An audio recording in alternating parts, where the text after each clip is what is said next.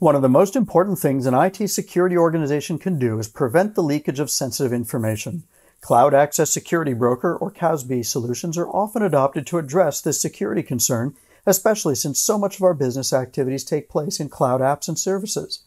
With the proliferation of mobile devices and the culture of apps and shadow IT, these security concerns loom even larger, yet CASB solutions are not easily extended to mobile devices. Fortunately, Symantec offers an integration between SEP Mobile, a leading mobile threat defense solution, and CloudSOC, Symantec's CASB solution, to bring the best of CASB and DLP to mobile. In this demonstration, you can see a mobile user on an unprotected device downloading sensitive PII data onto their phone and even emailing that data out.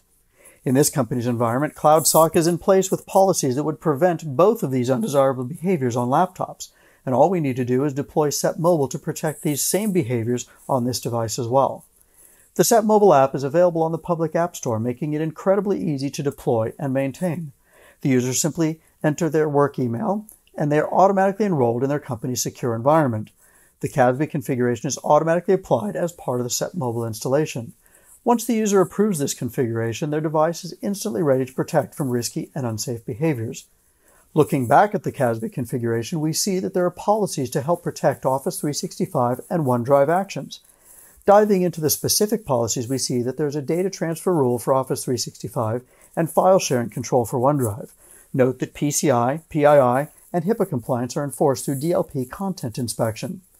Now that SEP Mobile is installed, bringing CASB policies with it, let's explore how the unsafe user behavior is impacted. When the user tries to share the document with sensitive PII data in it, they find that the document won't download to the device or send through email. Refreshing the CASB console, we see new messages triggered from the mobile activity, specifically that the policy, enforced on the mobile device, blocked the downloading of the sensitive document. Note this works on both managed and unmanaged devices. Protecting company and customer data, complying with regulations, and protecting against risky user behavior and shadow IT is even easier now that your CASB policies are so easy to apply to all of your endpoints.